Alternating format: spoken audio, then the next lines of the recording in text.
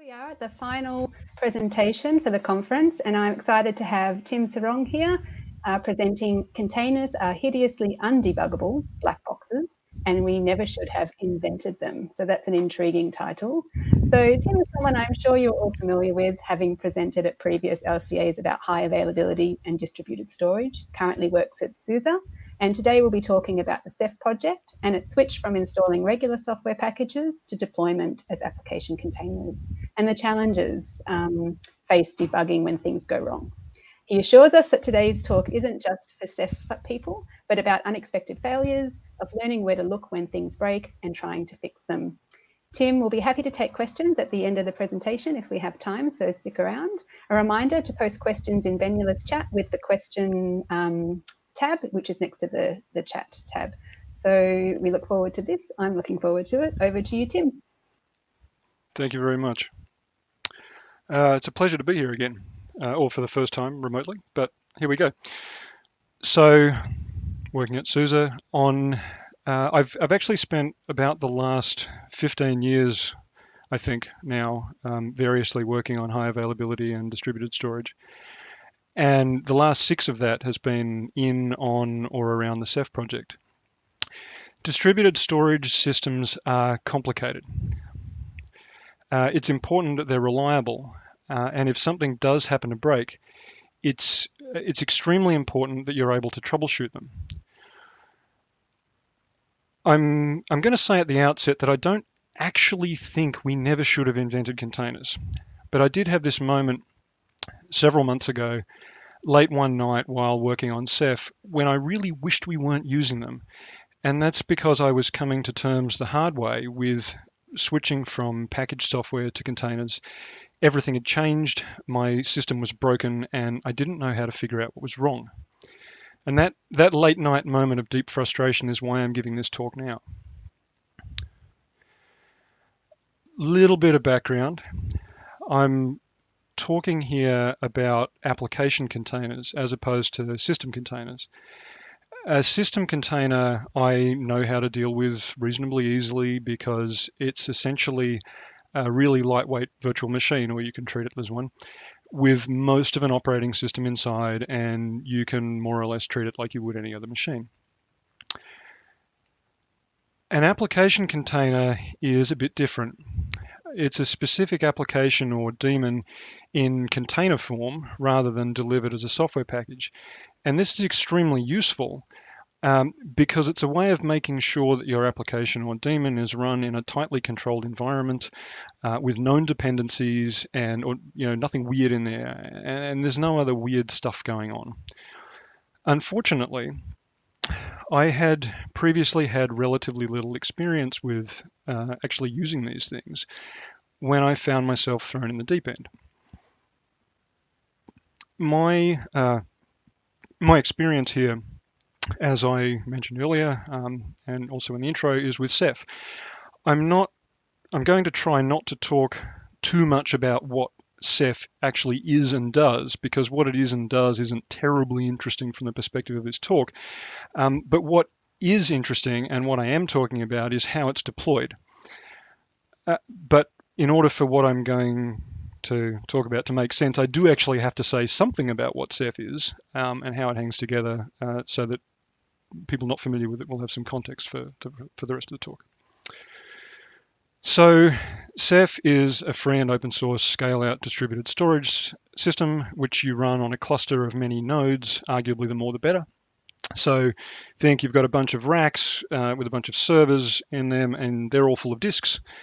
And on each one of those servers or nodes, you've got a whole bunch of Ceph daemons running. There's one object storage daemon or OSD for each disk, so there's lots of them.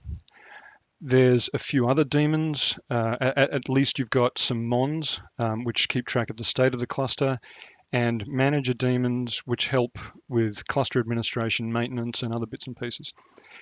You might also have metadata servers, RADOS gateways, and some other bits and pieces, depending on what you're doing and what services you're trying to provide. Now, these daemons all talk to each other to keep the cluster running. They write log messages, or they used to write log messages. to var log ceph, whatever the daemon name is. They keep some state under var lib ceph, configuration files live in etc ceph, and this is sort of all approximately what you would expect from a daemon on a Linux or a Unix-like system. There's a bunch of command line tools for querying cluster status and making changes. A few of the common ones are listed here. There's some other ones too. And all of these bits and pieces have always been historically been made available as regular packages, and actually they still are now. But so RPMs or debs are installed on your system. A configuration file is created. The relevant systemd services are enabled and started for each daemon on each host, and away you go. Actually deploying a working Ceph cluster is somewhat more involved than that, because certain daemons have to be deployed in a particular order. You have to do the mons, then the managers, then the OSDs, and you have to configure your disks and whatnot. But that's the essential idea of what you end up with. A bunch of package software, a bunch of daemons, a bunch of services running. One of the consequences of having a complicated system like this is that it's difficult to deploy. And over the years, a number of ways to deploy Ceph evolved. There was Ceph deploy, which is now unmaintained, which was always only really a toy and became cumbersome at scale. But at least it didn't require anything other than SSH access to the systems that you were deploying, and it was reasonably easy to understand, at least if you knew Ceph. There were also Ansible, Chef, Puppet, Salt-based ways of doing Ceph deployment, and probably others that I have forgotten about. And all of these things more or less work across multiple Linux distros, and somehow have had to deal with variances in packaging from one distro to another. So a certain amount of deployment complexity was either pushed out onto the administrator/user, or was at least embedded variously in those deployment frameworks, so inside your Salt states or Ansible playbooks or what have you. Still, once you had a cluster up and running, if something went wrong, there were what I would consider some obvious places to look. The Ceph command line tools, for example, Ceph status to check the cluster status. And then if you had a misbehaving daemon on some machine, you'd go and SSH into that node and you'd look at the log files in var log Ceph for that particular daemon. Maybe you would interrogate the daemons directly. There's commands that you can run to ask them for their state or what operations are in flight and that sort of thing. You can also inject changes. You can tell a daemon, please start spitting out more debug information now. Thank you. Again, using the Ceph command line tools. Maybe you want to tweak some configuration in your etc ceph.conf and restart a daemon, whatever. And for some bits of Ceph, for example, any of the Python modules that run inside the Ceph manager daemon, there's a whole other story there, but you could even actually go and tweak that Python code on a live cluster by editing the code under user share Ceph manager and restarting the relevant daemon. Now, if this were, if I could actually see the audience, I'm expecting head shaking at this point. And I want to make it clear that I don't actually recommend doing that in production, because ad hoc changes to random systems are a terrible idea. But as a contributor to the Ceph project myself, it was convenient for me to be able to like live hack that code to test certain like really small changes against something resembling a real cluster. So to sort of summarize all of that, Ceph has traditionally been difficult to deploy for new users and potentially irritating to maintain over time when you want to deploy new nodes or disks or services or upgrade to a new version. As with deployment, upgrading the various daemons has to happen in a certain order. You need to do the mons, then the managers, then the OSDs, then the gateways, then the, and ideally that's done with some sort of orchestration. And if you're running a smaller cluster where you've got some of these services co-located on the same nodes, you can get into some difficulties when upgrading, because if you're running mons and OSDs on the same node and you upgrade all the packages, everything's upgraded at the same time. You don't have that ability to do the staged mons then OSDs, and potentially your cluster, or at least part of it, doesn't work for the duration of the upgrade. It turns out that containerizing all of the Ceph daemons solves a lot of these usability problems, which, to cut a long story short, is what we did with the Ceph Octopus release in 2020. So now, instead of using one of about half a dozen different deployment frameworks for packaged software, you instead either deploy Ceph with Kubernetes, Ceph on Kubernetes with the Rook operator, or you deploy it using a tool called Ceph ADM, which is part of the Ceph project itself now, which will bootstrap a one-node cluster, and then you can use the other Ceph command line tools to deploy additional daemons and nodes. The Ceph ADM mode is kind of neat because it relies on, it was meant to be an easy way in for people who still wanted to use Ceph deploy, right, as one thing. You don't need anything other than SSH, Python 3, LVM, and either the Podman or Docker container runtimes. And in either one of those modes, whether you're using Kubernetes or Ceph ADM, we're using the same container images for all of the Ceph daemons. And so that helps us in what we ship and everything. And behind the scenes in Ceph, there's an orchestrator API so that each of these two deployment modes can interact with Ceph itself to get stuff done, and so that, for example, the Ceph dashboard can provide information about running hosts and services and that sort of thing. So far, so good. Ceph is now a lot easier to deploy than it was in the past, particularly for new users, and there's more information about that online. The blog post I have linked here, I think Sage wrote that after we'd initially done the first release of this. And if you should also check out Michael Hackett's talk from the LCA 2021 sysadmin mini-conf once the recording's available, because that was also an excellent introduction to Ceph ADM, if you actually want to go and do this stuff yourself. That said, in the process of making Ceph easier to deploy by containerizing everything, what we've done is we've added an extra layer or two of indirection between the admin or user and the Ceph, the actual daemons that are running. And that makes various aspects of troubleshooting when things fail suddenly more tricky, or at least it did for me. I'm mostly going to talk about the Ceph ADM Podman Docker case for the rest of this talk, because that's where most of my experience is. I haven't done a lot with Rook yet, but the difficulties that I experience coming to terms with these extra layers, I think, apply equally to that space as well. The first fun thing is that as there's no Ceph packages installed by default, and everything is in containers, you don't actually have the Ceph command line tools by default anymore.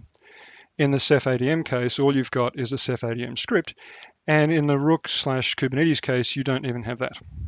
But all is not lost, because all of those tools can also be run containerized, because they all exist inside the same container image that we're using for the daemons.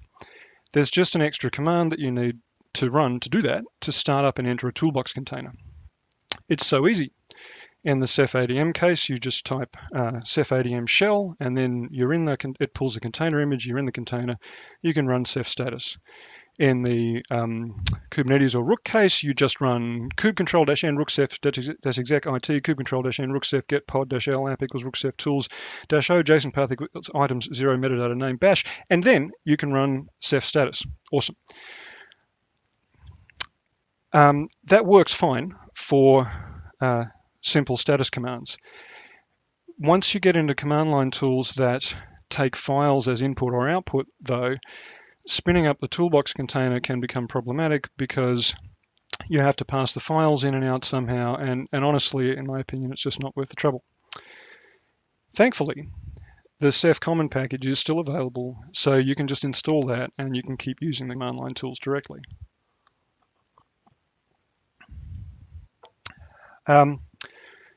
So when I'd done that, and I went and checked the status of my cluster that I was working on, it was in health worn state, and 2 of my OSDs were down. And this is one of the exciting moments that I had last year, which prompted me to write this talk. And this happened while I was working on upgrades from Ceph Nautilus to Ceph Octopus, which meant taking an existing cluster where everything was deployed old style as regular packages and switching to running everything in containers. Now, the Ceph ADM tool has this adopt function, which lets you migrate from packaged mode to container mode in a rolling fashion so that your whole storage cluster never goes down during the process. This is really neat. The problem that I was having is that some of my OSDs, which are the daemons that are actually responsible for actually storing your data on the disks, wouldn't start again after a reboot, and I had no idea why. I knew enough to ask the Ceph orchestrator what was going on. This command, Ceph orch ls, will give you a list of what services are running across the cluster or are configured to run across the cluster. And there's similar commands with similar output if you're doing the Kubernetes thing. Now, in this case, this is just my tiny toy test cluster that I was running on virtual machines with just a single manager, a few mons, and half a dozen OSDs. The thing I want to highlight here is that that OSD all available devices line, 2 out of 6, and the one below it with 2 out of 4, and image name is mix. That sort of looks all a bit weird to me.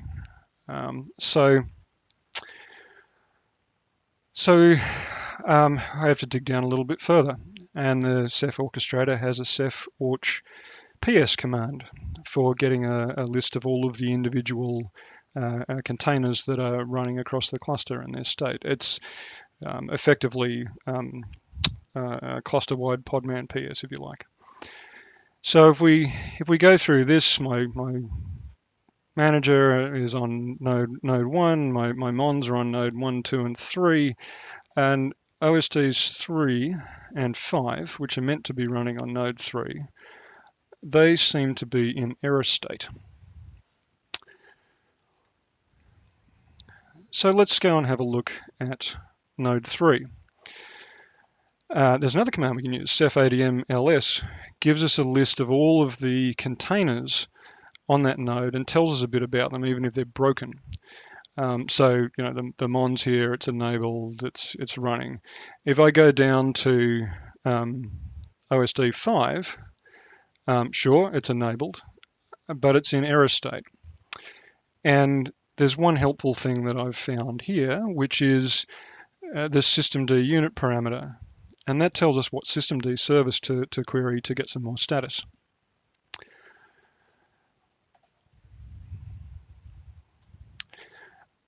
So I went and did that system control status thing, and okay, fine, it's failed, and well, this is helpful. It failed. It tried to restart it, and it failed, and it's yep, okay, cool. So I happen to know that the Ceph daemons by default aren't logging to varlog Ceph anymore. You can turn that back on, but that's not the default anymore. They're logging to the journal. So, journal control -u for that unit file. I should point out for people using Ceph, there is a Ceph ADM logs command which sort of tries to wrap some of this stuff up, but I'm really trying to convey the flavor of the experience that I went through here, and also to demonstrate the sort of the levels that we've got in this thing. So it started the OSD, and it's gone error checking path var run ceph fsid, no such file or directory.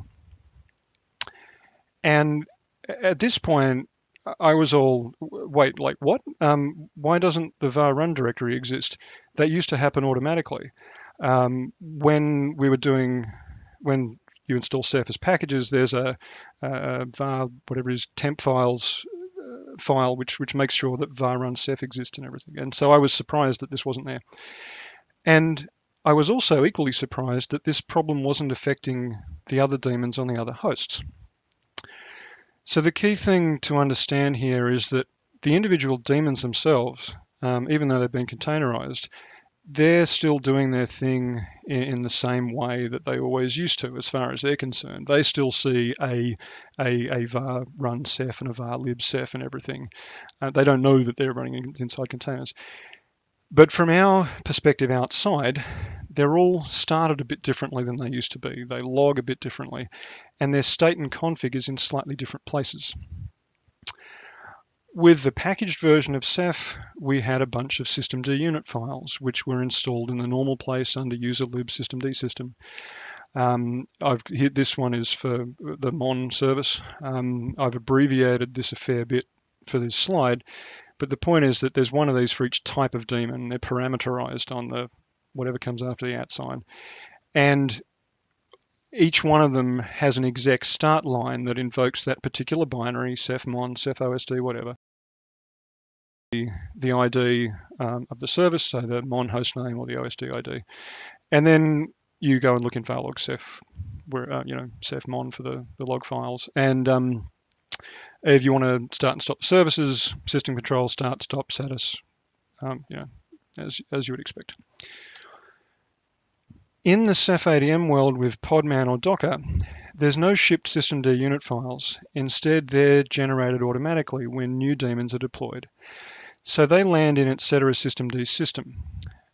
And they're named a bit differently. There's sort of one for the whole cluster with the daemon type and ID is the parameter that comes at the end. And rather than, because there's sort of one for all daemons, rather than directly starting a daemon, the exec start line here actually calls a bash script, which is one level deeper, which in turn is responsible for invoking the specific Podman or Docker commands necessary to start an individual daemon. And then so your system control commands are slightly different because it's Ceph fsid at mon.id or osd.id. So let's go and look at one of those unit.run scripts. There's an awful lot going on in this wall of text. The first few lines do a bit of setup to make sure that we make sure that there's a var run Ceph directory on the host for us to use.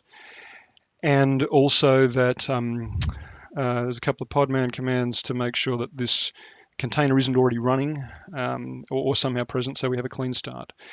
And then the Podman run line actually starts the container daemon. And there's a whole bunch of stuff going on here too. The entry point gets overridden per the daemon type. So this will be either Ceph mon or Ceph OSD or Ceph manager or whatever. There's a bunch of flags for Podman. There's some environment variables that get passed into the container when it's running. It sets up a bunch of bind mounts. So var run Ceph fsid on the host, which is that directory that was created up at the top, is mapped internally to var run Ceph inside the container, and the same with var log and etc. and all of those things. And then eventually at the end, we're specifying the image to use, which in my case happens to be on my local registry. It's not an upstream image.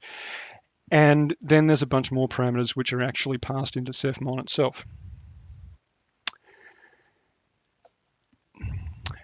The problem I had earlier with the OSDs not starting was because of a bug in the generated OSD's unit run script, where it first invokes Podman run with and tries to bind mount this the var run Ceph directory inside so it can run some disk activation. But it was doing that before actually creating that directory, which is never going to work. This particular issue only turned up, though, when doing upgrade testing. It hadn't showed up anywhere else, because by happy miracle, in every other case, some other Ceph daemon had already created that var run directory before the OSD started. Anyway, I fixed that particular bug back in September. But the point is, like I said earlier, there's an extra couple of layers of indirection between the user or admin and the daemons that are running. And now, this isn't an issue that I hope anybody actually hit in production because we found it in development and testing and everything. But when things break in particularly weird ways like this, and something will always inevitably break eventually in a particularly weird way, you have to know what all of those layers are and potentially strip them all away to find out what's going on, even to the point of running those individual Podman commands from that run script from a shell to see how they behave and what they expect. Then there's the fun you can have with containers when they're running. The Ceph ADM tool has a handy way to let you get a shell inside a running container. This is different than Ceph ADM shell, which spins up a new container. This is Ceph ADM enter actually drops you inside a running container. This is, of course, just a convenience wrapper around Podman exec-it container sh. But this is there so that you can interact directly with running Ceph daemons using tools that are present in the container, but probably aren't present on the host. And this is helpful because you can ask individual daemons what they're doing. As I mentioned earlier, you can tell a daemon to jack up its debug levels if you want to get more information out of it. And being able to do that from inside the running container to talk to the daemon's admin socket, that's sort of where you have to do it from effectively. I mentioned earlier that I sometimes in the pre-container world found it useful to go and edit Python code in user share Ceph manager on a running cluster when I wanted to test little minor fixes for certain issues. And suddenly I couldn't do that anymore with containerized services. But wait, what if I use Podman exec-it bash to get a shell inside the container? Then I can go and edit files to my heart's content. Except there's no editor in there, which is probably for the best. As luck would have it, however, the SUSE-based container image I was using did have the zipper package manager installed. So I was able to go and add a software repository and install Vim and then start, messing around. I want to make it very clear that nobody should ever actually do this. It's an extremely bad idea. Your changes won't persist. And it violates one of the key reasons for using containers in the first place, which is you've got all of these neat little containers running, which you can create and destroy at will, but which you otherwise don't mess with. I'm sure somebody will do this out in the wild because you can, and they'll get confused. But this is why I'm saying don't do it. I was irritated personally because I wanted to test this little 2-line change to some Python code, and the right way to do that against an actual running cluster would be for me to build a new Ceph package with the changes applied, which takes like an hour, and then build a new container image, which included that Ceph package, and then deploy that container image on my running cluster. The right way would have taken me a couple of hours. The wrong way took me 5 minutes.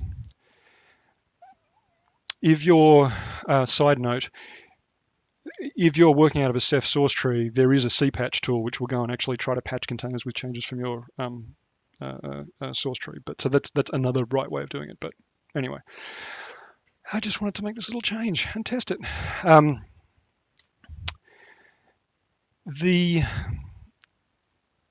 The last thing that I want to talk about, perhaps slightly more briefly, but we'll see how we go, is container orchestration. So you've got a whole bunch of containerized services running, and they all need to talk to each other to do something useful. And you might want to spin up a new service or add new nodes or scale things somehow. And being able to orchestrate all of this means that you don't have to think about it. And that's really, really good. It's awesome.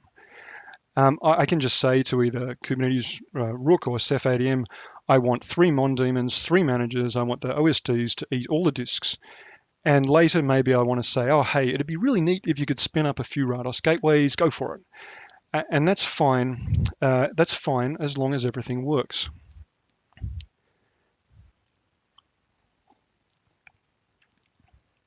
When it doesn't work, you're left digging through the logs of the orchestrator or trying to cajole it into deploying what you want. And it's totally possible to do this. Don't get me wrong. But you can end up in strange states and have difficulty figuring out why. it's entirely possible to end up in a situation where the orchestration framework will keep attempting to deploy something which, for whatever reason, keeps failing to start. Maybe that's due to incorrect configuration or to some fundamental underlying bug or worse, both. But the point is you want this thing to go, it's not working, and you're left trying to figure out why. You can figure it out. There's tools for getting logs out. There's the Ceph Orch LS that I mentioned earlier. If you give it the right flag to make it spit out some YAML, it will give you a nice dump of all of the configuration that the orchestrator is actually trying to apply. So you can see what it's trying to do. And there's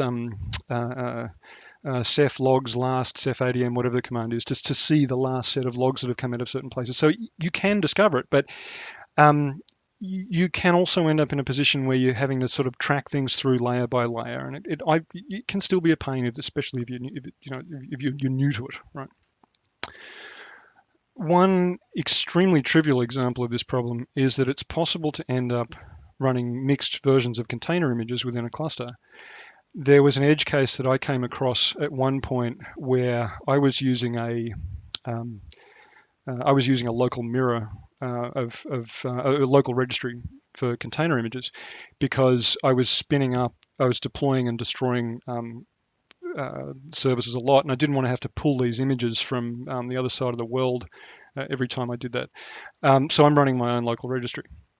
And there was a configuration option that wasn't set correctly, and I ended up actually having deployed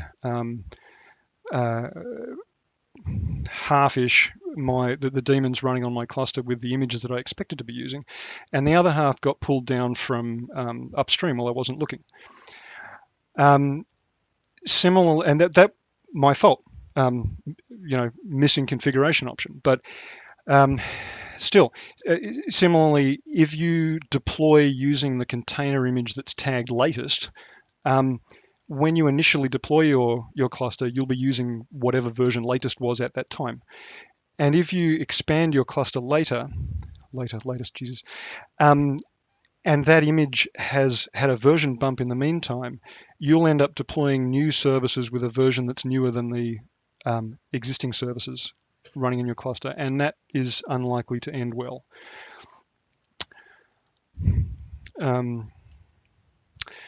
I came across a timely tweet while I was working through this talk again at the last minute, where Darren Shepherd says, Kubernetes orchestration has been compared to jazz improv. In practice, it's much more like a 7th grade band concert where you're happy in the end because your kid didn't drop their instrument. I'm not going to pretend to speak for Darren here. We do share an employer now, but we haven't actually met or discussed this stuff. That tweet really resonated with me, though, because I read it as someone wanting a thing to work really well, that should work really well, and having it not quite go so well, but sort of still being happy we're getting somewhere, but and expressing that with a little bit of humor and I think taking the piss out of systems like this a little bit is, it can be it's helpful. It's bad if you take it too far, because you never want to end up in a situation where you're kicking somebody's puppy. And that's not helpful. And I really hope I haven't done that with how I named this talk, because my talk title is possibly a little bit harsher than Darren's tweet. But I think it's important to recognize those times where people have these moments of frustration with technology, because those cries of pain can help us. They can help to tell us what we need to fix. I wrote this talk because the things that I personally actually needed to do, troubleshooting weird failures, variously hacking on or testing bits of code in strange environments, and understanding what the orchestrator was doing, had suddenly become way more complicated than they used to be, at least from my perspective, and I got cranky. I think in some respects, if I had no prior experience deploying Ceph the old way as packaged software, I may have dealt better with the containerized forms, because I wouldn't have had any preconceptions about where things should have been or how they should have worked. On the other hand, I also wouldn't have known as much about the internals of Ceph. So I may not have had as good an idea where to look when certain things failed. It's difficult for me to be objective about this because I'm too close to the whole thing. The most useful takeaway here, in my opinion, is that this experience demonstrates that there's a tension between usability and complexity in different areas of software and for different use cases. Containerizing Ceph made it easier to deploy for new users and easier to manage and maintain. At the same time, though, it resulted in additional implementation complexity, which makes troubleshooting certain types of failure more cumbersome than it used to be. I don't think you can ever get away from making trade-offs of that nature, though. Everything we do with software, in my opinion, is or should be to somehow make life better for someone. The general question there is, whose life are we making better, how and why? That's stated like that. That's an incredibly broad question, and it's far bigger than this talk, and it's one I'm not actually qualified to answer because that would require input from somebody with some sort of background in the humanities. So I'm going to make a smaller statement, which I am more or less qualified to make, and that is that you can't make fundamentally complicated systems any less complicated by containerizing everything. The best you can do is move the complexity from one place to another, and hopefully you will eventually end up in a position where the complexity has been moved away from the users, away from the troubleshooters, and onto the creators of the systems, and into knowledge embedded in the tools themselves, and into better documentation and user experience, so that nobody else ever has that moment I had that caused me to write this talk. I think we still have some work to do on this front, but I also think we can do it. Thank you very much. I hope you've enjoyed that little rant. That was Me great. English Thank good. you. It's the end of the day. Thanks very much, Tim. At some point, you talked about the flavour of your presentation, and I think it really shone through. I could really feel sort of the frustration and the passion that you have for your work through this presentation, which was great to see. We do have some questions coming through. This one's from a little bit earlier in the talk. Shouldn't Kubernetes have replaced the failed nodes or not possible with Ceph? It depends. Classic distributed storage answer. In a Ceph cluster, some things are stateful and some are stateless. If you have the mons and the managers, the metadata servers, if one of them dies, you can spin up another one somewhere else and it all just sort of works because it doesn't really matter where they're running. For OSDs, which are actually backed by a physical disk, you can't sort of magically make another one of them come up somewhere else without somebody running out and moving a disk around. Okay, so up next we have a question. If things need to run in a particular order or dependencies, should that be Kubernetes orchestration -Helm, not scripts that run in that container? Yes, if you're doing it with Kubernetes and Helm, yes. And even in the not, possibly I didn't cover it clearly enough, even in the non-Kubernetes case, in the Ceph ADM case, when you're doing upgrades, there is some knowledge about that inside Ceph itself about what order to do things in. Okay. Hope that answers that. Okay, next up, is zipper necessary in the container at all? I sincerely doubt it. I suspect actually in that case that this container was built on top of I'd have to check, but this was built on top of a default minimal a SLES template based thing, which actually had that in there. So ideally, you don't want people doing crazy things like I do. That was interesting. The big yes, do not attempt this. You'll just get into trouble. Yeah, it's good to know that going into it though. Okay, next question. Are there plans for a test suite CI pipeline for Ceph ADM that would potentially catch this issue? This issue. Oh, anything. So I should be able to answer that, and I can't. I'm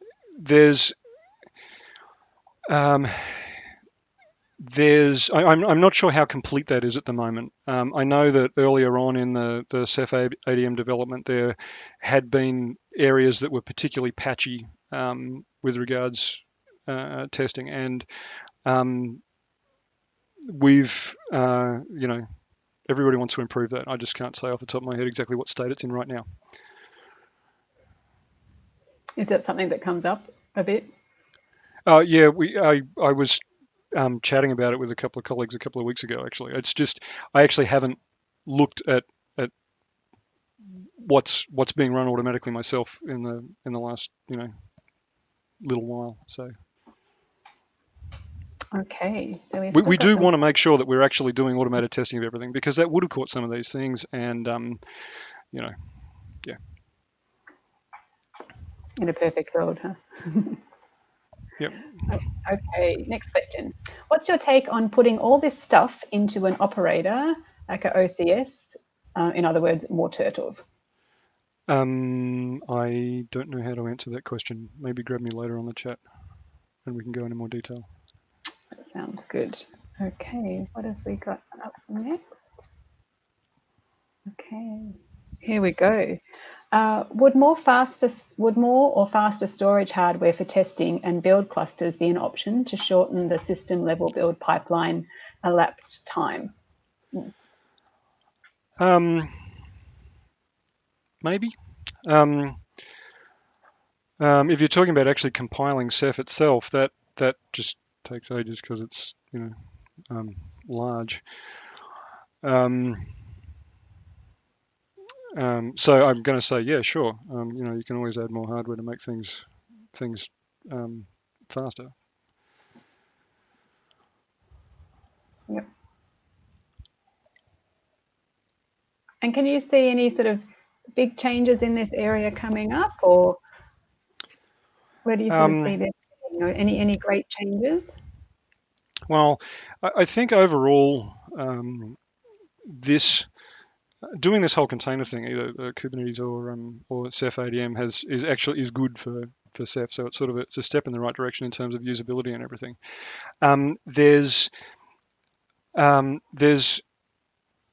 There's work going on to make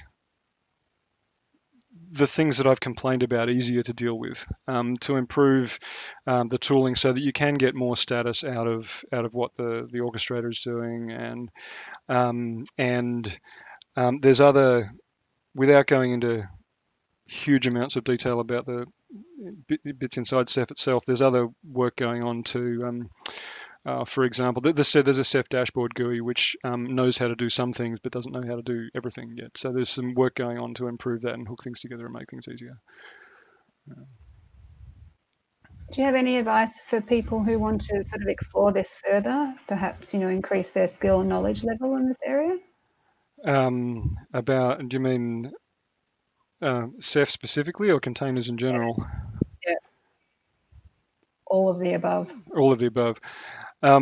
Ceph specifically, Ceph.io, the blog there has up-to-date stuff about what interesting things are happening. There's IRC channels and mailing lists for those.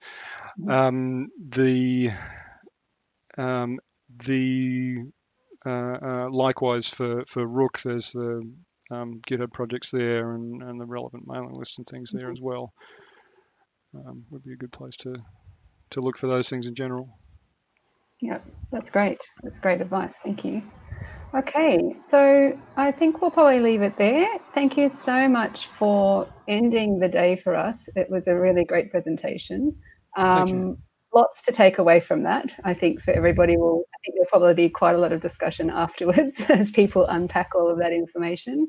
So just a reminder to everybody that Tim will be available on the post Q&A channel to keep the discussion going. So feel free to ask questions or delve a little bit deeper in that space. So that's a wrap. Thank you everyone for taking part in LCA 2021. I'd like to thank you all for being in Rusty Owl Hall today, and we would love for you to head over to the main stage at Tux Theatre for the conference closing. So that's in about 15 minutes at 5:40. So that'd be great to see everybody there for closing of the conference. And thanks again, Tim, for being with us. Thank you for having me. Cheers.